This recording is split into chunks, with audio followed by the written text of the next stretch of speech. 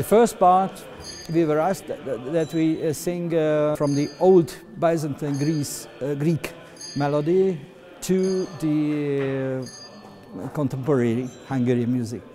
And that was the first half of the concert.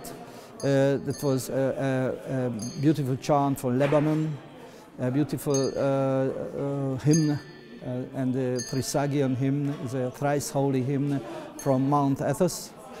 And after early Russian, early Ukrainian music. At the end of the first half, we were singing together with Judith Reich the Rachmaninov psalm, Psalm 102, from the all-night vigil choir cycle.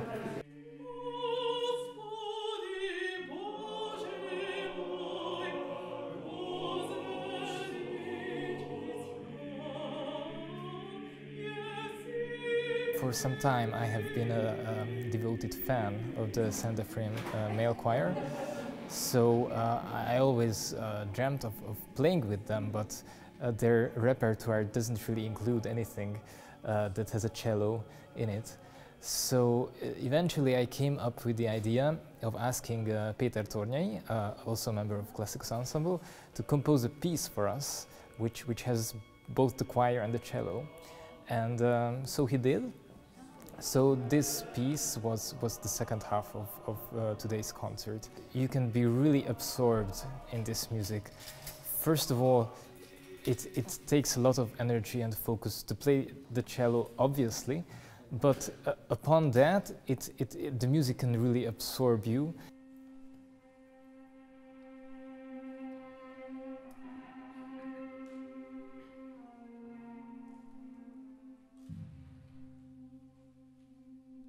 I was growing in a little village.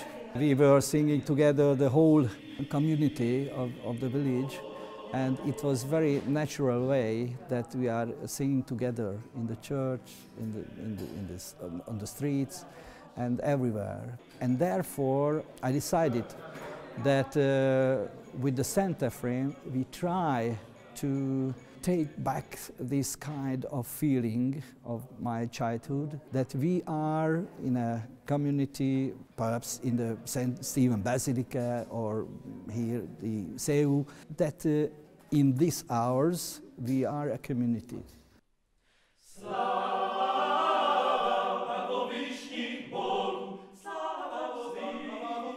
CEU has been very and is very generous towards us. They provide us with different means of support, and we are especially grateful for their infrastructural support, which means a great deal to us. So without CEU's support, we wouldn't have been able to do basically any of this, and not just today's concert, but in the last 6 seasons.